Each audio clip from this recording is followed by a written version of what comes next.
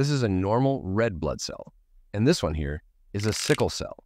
Well, you can see the difference. The normal one is, well, pretty normal. But this one has a slightly banana-like shape, or perhaps the shape of a sickle. That's why scientists call them sickle cells. Genius, aren't they? It's like naming a square square. Anyway, don't let their quirky shape fool you.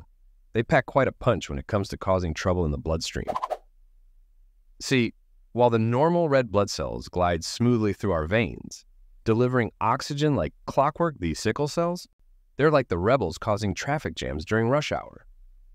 Understanding the difference between these two is just the tip of the iceberg when it comes to delving into the world of sickle cell disease. Let's dive deeper, shall we? Now, let's zoom in on why these funky shaped cells are more than just a quirk of nature. You see, when these sickle cells get stuck in the narrow blood vessels, they can cause all sorts of mischief. Think of it like trying to fit a square peg into a round hole. It just doesn't work. Except in this case, it's more like trying to fit a banana-shaped peg into a round hole. Chaos, right? But where do these sickle cells come from in the first place? Well, it all goes back to our genes, the building blocks of our bodies. You see, sickle cell disease is inherited, meaning it's passed down from our parents. Somewhere along the genetic highway, a little hiccup occurs, causing a change in the gene responsible for making hemoglobin, the protein in our red blood cells that carries oxygen. It's like a tiny typo in a book. Instead of spelling normal, it spells sickle. And just like that, we've got ourselves a whole new chapter in the story of sickle cell disease. Before we delve into the complexities of sickle cell disease, let's first understand the normal physiology of red blood cells. In a healthy body, red blood cells, or erythrocytes, function as efficient carriers of oxygen. They are flexible, disc-shaped cells designed to smoothly navigate through blood vessels, ensuring oxygen delivery to all tissues. At the center of these red blood cells lies hemoglobin, a crucial protein responsible for binding and transporting oxygen molecules. Hemoglobin acts as a molecular shuttle, ferrying oxygen from the lungs to tissues throughout the body. With each hemoglobin molecule capable of carrying 4 oxygen molecules, the bloodstream efficiently transports oxygen to meet the body's demands. When the oxygen levels in the blood drop, or when sickle cells become dehydrated, they change shape. Normally, red blood cells are like flexible balloons, able to easily squeeze through blood vessels. However, in sickle cell disease, these cells turn stiff and sticky because of the funny shape of their hemoglobin. This change in shape causes sickle cells to stick together, forming clumps that clog up blood vessels. It's like when too many cars get stuck on a road, blocking traffic. Similarly, in the bloodstream, these clumps of sickle-shaped cells disrupt the flow of blood, which means less oxygen gets to where it's needed in the body. As a result, tissues and organs don't get enough oxygen, which leads to all sorts of health problems. One big problem is something called vaso-occlusive crises.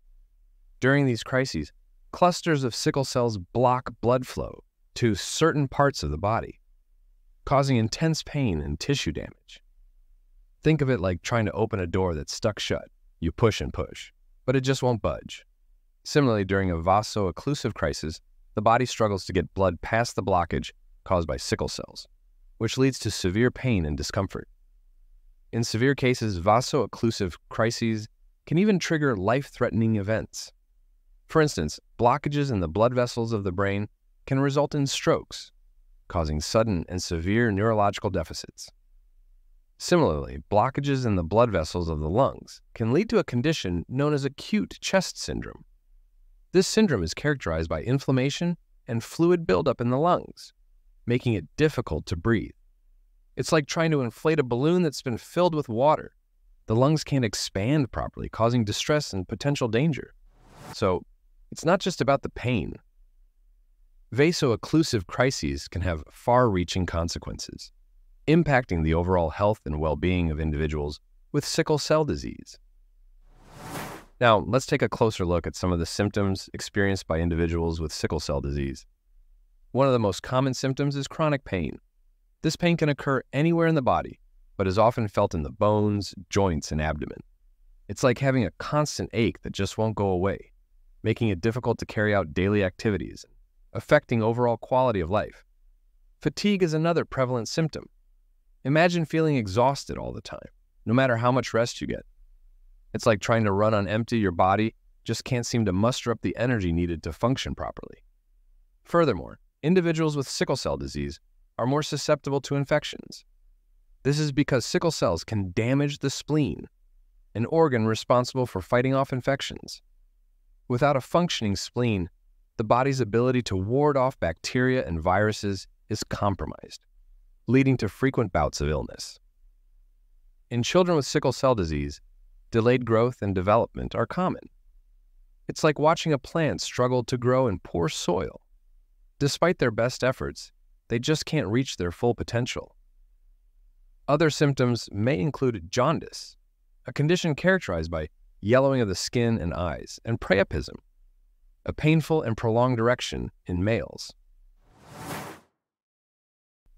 One of the primary goals of treatment is to relieve pain and prevent complications associated with vaso-occlusive crises.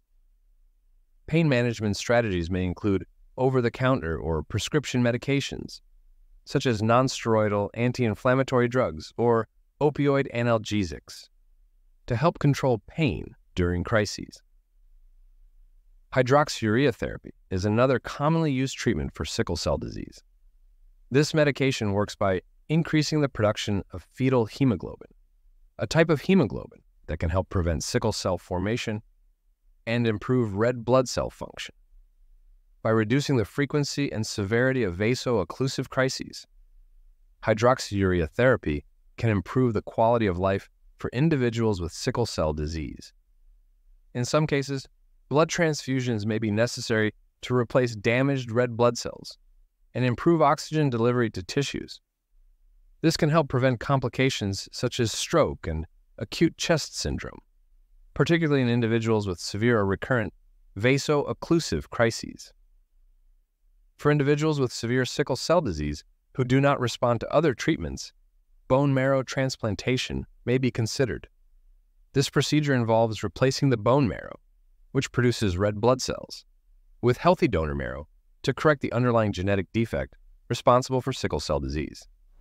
In addition to medical treatments, lifestyle modifications can also play a crucial role in managing sickle cell disease. This may include staying well hydrated, avoiding extreme temperatures, getting regular exercise, and following a healthy diet rich in fruits, vegetables, and whole grains. Wait, have you heard of bone marrow aspiration? It's not just any medical procedure. It's a game changer in the fight against sickle cell disease. In our next video, we're diving deep into the world of bone marrow aspiration. Thank you and keep learning. Until next time, goodbye.